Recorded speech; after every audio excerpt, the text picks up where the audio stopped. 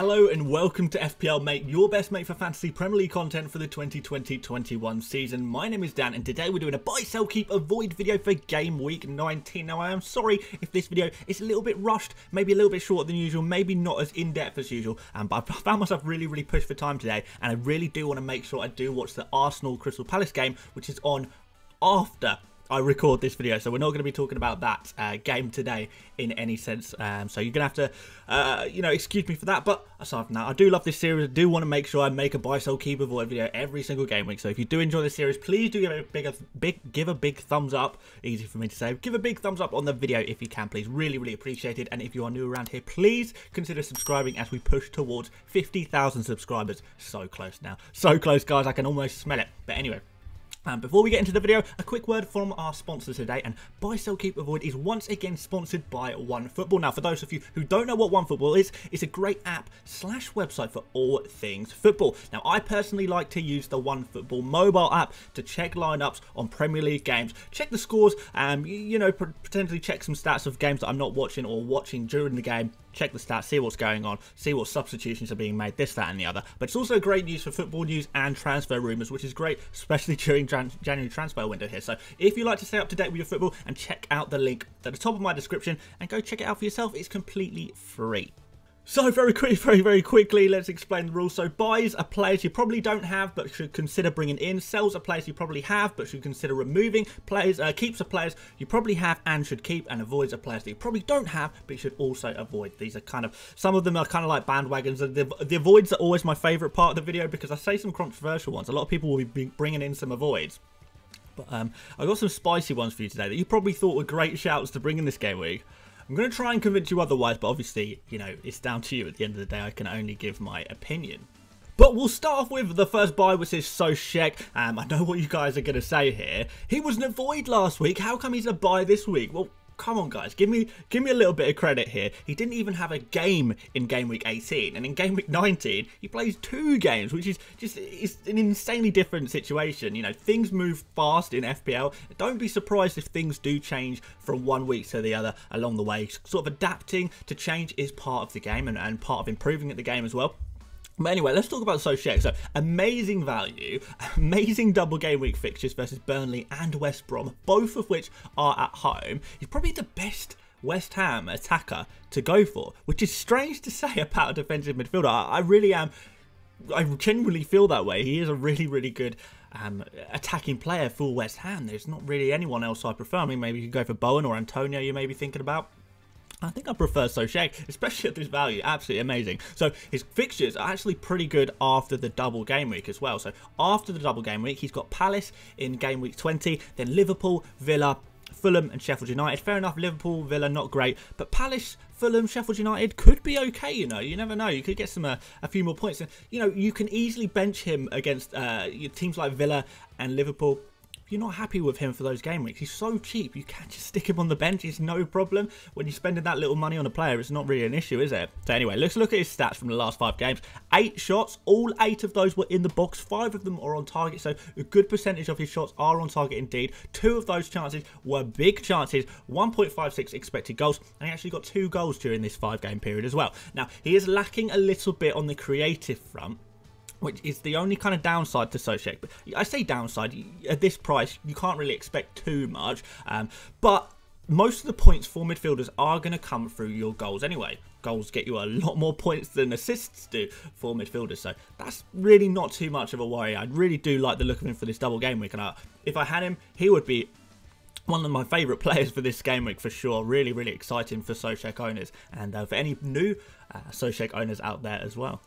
My next buy is Ollie Watkins. Maybe this one surprises you a little bit, but no, I really do like the look of him. He's got a double game week versus City and Newcastle. Now, previously, it wasn't going to have that fixture against Newcastle, was it? It was going to be against Everton, I believe. Obviously, that's changed. Things have changed a little bit.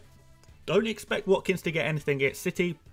He's going to get a 2-pointer. That's going to be it, realistically. I don't really expect Villa to score against City, if I'm perfectly honest. It could happen, but it's unlikely. Newcastle, on the other hand, now this is a new thing. It's new that Villa are going to be playing against Newcastle in Game Week 19, and this kind of changes everything. Newcastle have been genuinely dreadful. Really awful. The only team that has not absolutely dominated them is Liverpool in recent game weeks. And, you know, Liverpool have been kind of off form a little bit at the moment. So you can kind of understand that as well. Obviously, Newcastle have just lost 1-0 to Sheffield United, but I wouldn't blame you if you didn't watch the game, but if you did, you would have seen that Sheffield United absolutely dominated Newcastle. So Sheffield United, a team that generally struggles to score goals, create chances, absolutely dominated Newcastle. So they really have. I'm sorry, Newcastle fans, you've not been good recently, and you are a team that we kind of want to be targeting right now with our FPL players. And Watkins is kind of perfect for that, striker against a really poor defence. So anyway, you know, Watkins' fixtures, they look okay in the medium term too. Long term, not so much, but I'm not really that bothered about long term at the moment because things are changing so quickly. It kind of feels like we need to be making decisions more in the short term than the long term anyway. But anyway, let's look at his stats from the last 5 games and tell a good story from Watkins, really. 19 shots, 18 in the box. 7 of those are on target, so maybe he could get a few more shots on target, but 4 big chances, 2.7 expected goals. Now that's high. That is very high. He obviously hasn't scored a goal during this period, but watching him, you've seen he's had some really huge chances. Maybe his finishing isn't as good as it could be, but when you look at this, you think goals are coming their way. They're definitely coming their way. Surely you can't have an expected goals of 2.7 over 5 game weeks and, you know, continue that vein of form and not score. It's going to come eventually. So 8 key passes as well, 1 big chance created, 1.37 expected assists, and he's actually managed to get 3 assists during that time as well. Perhaps a little bit overperforming there, but it is interesting to see that he has been putting through a lot of passes, and now as a striker is what we quite like. It's what we liked about Harry Kane earlier in the season, that despite he's a forward, there is a lot of assist potential there as well, and I do think there is a degree of assist potential with Watkins. But anyway, his projected points are much higher than his actual points. Obviously, he could be scoring a lot of goals. I think they're on their way. Why not get in on them? Why not, you know, take the 2 points from City, and then anything against Newcastle could be pretty good. So let's have a look. On to some sales, and we're going to start off with Zaha. The love-hate relationship that I have with Zaha continues, I guess. So no double game week. So pretty much anyone who doesn't have a double game week is someone we're not really interested in for this particular game week. And he plays City next. It's kind of a good time to sell, really, isn't it? So Crystal Palace, in general, not looking very good at the moment, though. Perhaps I might eat my words after this Arsenal game, but you might have already seen the Arsenal game. You probably have. Maybe I'm eating my words by now, but I'm not keen on him. Keen on, you know, Palace at the moment in general. The fixtures are okay for Crystal Palace. Are they good enough, though, to, you know, in the immediate / medium term to hold on to him at 7.4 million? So last 5 games for Zaha, excluding the Arsenal game, of course. 8 shots, 7 in the box, 3 on target, 1 big chance, 0.93 expected goals, 1 goal, 3 key passes, 0.41 expected assists, and no assist. His fixtures over this 5-game period weren't even that bad, and you can see that his output is not good. To have 3 shots on target in 5 games for supposedly the main man in this Crystal Palace team, just 1 goal, no assists, it's not really good enough, is it? And, you know, there's a lot of reasons to sell him in this game. I really think he kind of disappointed me, and I think it disappointed a lot of us recently, to be fair. So get rid. Ward-Prowse is my next sell. A player I actually probably told you to keep a few game weeks ago, I think, but like I said, things are moving very quickly. Southampton no longer have a double game week, and now that Ward-Prowse doesn't have a double game week, I don't really see that there's a reason to keep him in your teams anymore. Kind of Leicester away is the only game that they're going to be playing in Gameweek 19 now. It's not exactly a nice fixture, is it? It's kind of a tough fixture. Now, Southampton, they aren't really scoring many goals anyway, and outside set pieces, James Ward-Prowse, I think he's a good player, but he's looked pretty useless in FPL terms. Really not producing anything that we're really interested in terms of FPL players. So last 5 games for Ward-Prowse, 4 shots, 1 in the box, 1 shot in the box. Yeah, whatever. 1 on target, 1 shot on target in 5 games. Terrible. 0.18 expected goals. 5 key passes, but no big chances created, so even the creativity isn't fully there. 0.24 expected assists, and he did get 1 assist as his only goal contribution over those 5 games. So he's overperforming, and yet he's only had 1 goal contribution over 5 games, and it was an assist. Not really that good, is it? So instead, we can go for someone like Soucek, Foden, Grealish, perhaps, if you can afford him. But maybe you go for another Villa midfielder like El Ghazi, who I still really like the look of as a differential. So yeah, James Ward-Prowse, if I had him in my team, I really would not be wanting to play him in this game week, no. On to some keeps. We're going to start off with Son. Know a lot of you probably want to sell Son, don't you? I can tell already. You're thinking he's eating up your budget. You're thinking, oh, he didn't get any points last game week in game week 18. I don't think you should judge him based on his points from game week 18. He could have easily got 2 goals in this game week. He really didn't look too bad at all. He kind of looked just as much of a threat as Kane, despite not getting anywhere near the points that Kane did. He looked just as much of a threat. I thought he played quite well. Now, I know he hasn't got a double game week next, but he does have Sheffield United. Now, Sheffield United is a pretty good fixture to be going in on. And when I'm looking at single game week players, Son and Kane stand out as the ones that could, I guess, troll a lot of us and actually scoring more points than some double game week players, even though they've only got a single game week. I really think that Son and Kane might be the troll players this game week, in terms of the single game week players. So don't ignore single game week players on a double game week, because there is still potential for some points there. And I think if anyone's getting points, Son, Kane, those are the guys I'd be looking at. So anyway, last 5 games from Son, actually not too bad. So 10 shots, 9 in the box, 6 on target, 7 big chances, which is just insane. 7 big chances in 5 games. Very, very nice. 3.09 expected goals. And in those expected goals, he only got 2 goals. So 2 goals out of the 3.09 expected. That's highly unusual for Son. Highly unusual. Usually, he'll pretty much finish off every one of his big chances. He's a real clinical player. So we don't expect this trend to last for very long, because that's not really the kind of player that Son is. Do think points are very much on the way in terms of goals. 10 key passes, 3 big chances created, 1.86 expected assists, and only 1 assist. So again, he is underperforming his assist stats. You know, maybe Harry Kane hasn't been quite clinical enough, but these things will very much change. 10 key passes over 5 game weeks. Not too bad, is it? 3 big chances created. The stats look really good for Son. And if he becomes his usual clinical self once again, will happen, then we're going to be back in the points. We're going to be back in the money. Everything's going to look good again. So I would be very, very cautious about selling Son now, especially if you're doing it based on the amount of points that he's got recently. I think points are going to come back our way for sure. Next keep is Grealish. Now, Grealish has now got this double fixture in game week 19. I've kind of alluded to now Villa previously. They didn't have a double game week. Then they had a double game week, City and Everton. Not great. And now, one of their double game week games are against Newcastle, who've just been awful recently. So selling Grealish when they're about to play Newcastle and those 2 extra points, because let's just assume that there's only going to be 2 points against Man City. It's a nice little bonus anyway, isn't it? It seems silly to sell him now. So fixtures after that, they actually look okay as well. I can't really see many non-premium midfielders that I'd rather have this game week than Grealish, to be fair. So it's kind of a terrible time to sell him, really. He's still the 7th most transferred out player. So a lot of people really wanted to sell Grealish, but I don't know. I feel like he's been one of the players I'd be more inclined to buy this game week rather than sell. Strange one. But anyway, last 5 game weeks for Grealish. 10 shots, 8 in the box, 3 on target, 1 big chance, 0.98 expected goals, 0 goals. So perhaps there's a little bit more to be, it leaves a little bit to be desired in terms of goal outputs. We would like to see a little bit more, but you know, he's underperforming, so maybe they are on their way, these goals. And then 26 key passes, which is just insane, like over 5 key passes per game.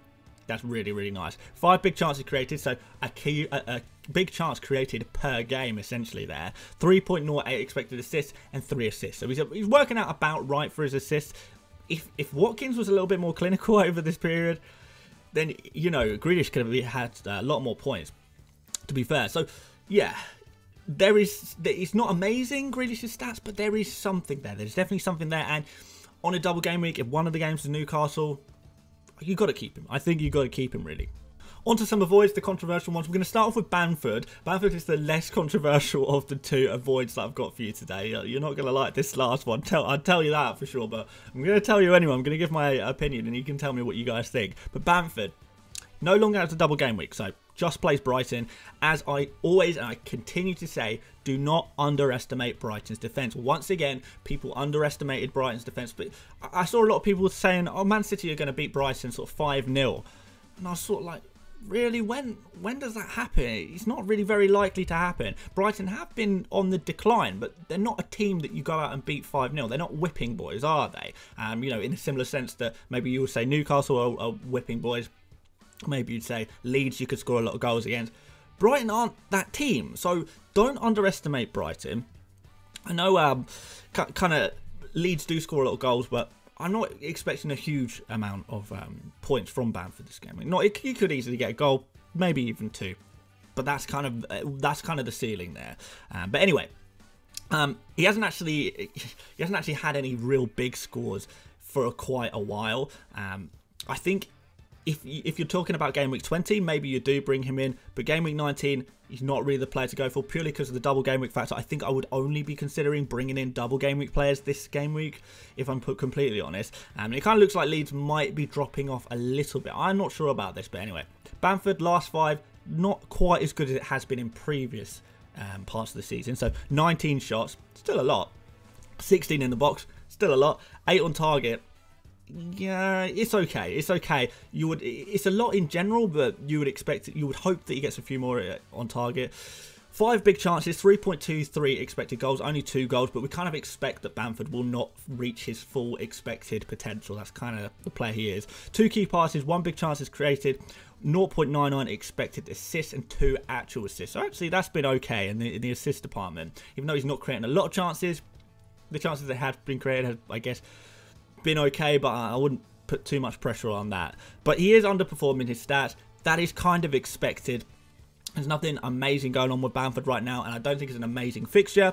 So look elsewhere. Watkins, as I said earlier, looks much nicer for this game week, I think. And let's finish you off with Mikel Antonio. You're not going to like this one, are you? It's fine. I mean, this is just my opinion. I think Antonio is an avoid. And I know a lot of people will be thinking, oh, what? Antonio is like one of the first players that I would be looking at for this double game. I mean, look at these amazing fixtures that West Ham have. There is more to it. You can't just look at, you know, who is a good player and who has a good fixture. It's a really simple way of looking at things, but I think there's a little bit more to it in this instance. So Antonio has a long history of being injury prone. He's injury prone kind of right now. He's not fully fit right now. He looked knackered just playing a few minutes of football. He can barely get through a whole game without looking absolutely knackered right now. And I don't think there's any way he can play twice in 1 week, if you like. Sort of going back in the past, this has been a recurring thing with Antonio. Antonio, other than a brief period over the summer just gone, there was, for years and years and years, Antonio could only play like 1 game a week in bursts, and because he does have these recurring injuries that seem to keep happening, he can't play multiple games per week. Other than that brief stint over summer, we kind of seem like we're back in the same situation where he can't play every single game week. So does that mean that he's not going to be playing both of these games in this double game week? He essentially has a single game week. I think that's the situation we find ourselves in. And you will be saying to me, but he's the only striker at West Ham. Allaire is gone. He's going to be the only one. But that's not even true, because Moyes, he's apparently a really big fan, and West Ham really rate this youth player that they have called Mipo Odebaiko. And apparently he is going to be making his debut this weekend. So does that mean Antonio plays 1 game, Odebaiko plays the other? I would speculate that is the situation, but either way, it looks like it's going to eat into Antonio's minutes. He's not going to have this typical double game week that you might be expecting. And we don't really have form to go on with Antonio either. He played 90 minutes versus Stockport. He looked knackered, hardly threatened. Before that, he hadn't played any significant minutes since game week 6 against City, I believe, which is just ages and ages and ages ago. At the start of the season, yes, he did look good, but his potential minutes really does worry me. His fitness really worries me, and it seems like a huge unnecessary risk. Now, am I saying it won't pay off? No, not really. I think there is obviously a chance this pays off. There's obviously a chance he plays both games, performs absolutely fantastically. You never know. But it is a real risk, and I'm kind of at a point in this season where maybe so much is going wrong. Should we be taking more risks or perhaps less risks? Maybe we should be playing it a little bit more safe. If you really fancy a risk, go for Antonio. But I just want to warn you that this is probably more of a risk than you probably originally thought. So is it an avoid? kinda. It's not probably a typical avoid. It's more of a, I really want to use this opportunity to warn you guys that potentially he won't be playing both matches. Potentially he won't get as many minutes as you'd like him to. And potentially he's not in the form and fitness where he can put out 2 really good performances. So, yeah, there you go, guys. So, quick conclusion. Basically, keep any player that plays a double game week. I think that's kind of the rule. You know, even if they aren't amazing players, I think if you think they'll play both games, then you're kind of guaranteed a few points there, and you kind of try and avoid any player that has a single game week. Just for your transfers this game week. Going forward, we can start looking at all kinds of players again, but for this game week, only transfer in players that have double game weeks, and only transfer out players probably that have single game weeks. I think that kind of makes sense. You kind of want to maximise your double game week players. Hold on to Son and Kane, as I do think they could do quite well despite the single, unless they really, you know, you really want KDB, for example, and you have to sacrifice one of them to do that. Antonio, like I say, he is a risk. This is kind of isn't the week for Bamford either, and I do think Watkins is probably the best cheap forward to be bringing in for this game week. I think. I hope. But anyway, thank you so much for watching this video today. If you did enjoy it, please do leave a like on the video. Really, really helpful. And do subscribe if you are new around here. Please do check out the stuff in the description. Of course, OneFootball is in there. And then you've got my Twitter, Instagram. Follow me or support me on Patreon. If you want to join my mini league, you can do that as well. But guys, tomorrow I'm going to do my team selection video for the double game week, which kind of plans have changed a lot. A lot's changed, so I'm keen to show you my thoughts on that one, and then perhaps we'll do a deadline stream the following day on Saturday as well. But there you go, guys. Thank you so much for watching once again, and I will see you on the next one. See you later, mates. Bye bye.